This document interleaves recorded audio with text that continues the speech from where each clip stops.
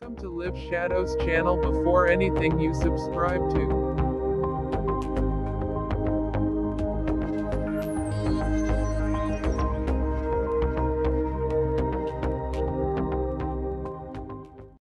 In this episode, we mention the saddest exorcism that happened throughout history, and we tell you about the story of Anne-Liz Michel, Possession, the true story of which hurts the heart of every human being. The story is that in 1967, Anne shows strange and scary behaviors and cannot look at sacred things. His body smells very unpleasant and he has severe seizures.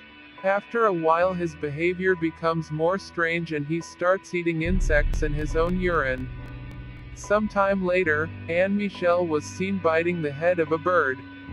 He told his family that his body was possessed to atone for the sins committed in the modern world. Anne-Liz's family turns to priests to cure their daughter, and exorcisms are performed on her one after another. But none of these ceremonies are useful, and despite nearly 70 exorcism ceremonies, Anne-Liz Michel remains possessed by the devil. He does not eat or drink during this time and finally dies due to hunger and thirst. Anne-Liz Michel, who was a beautiful and cheerful girl, turned into skin and bones and weighed only 30 kilos when she died. The story of Anne-Liz Michel's exorcism did not end after her death, and her parents, along with 2 priests who participated in her exorcisms, were arrested and convicted for allowing Anne-Liz to not eat or drink.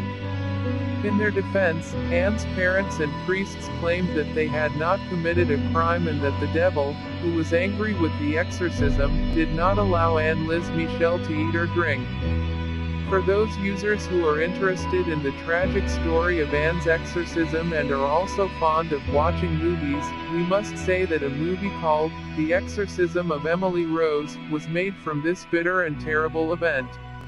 In the end, we wish that such tragedies never happened to you and your loved ones, but if God forbid, you have encountered such cases and you have experience in this field, tell us and other readers about these experiences in the comments section. Thank you, dear viewer. Don't forget to subscribe.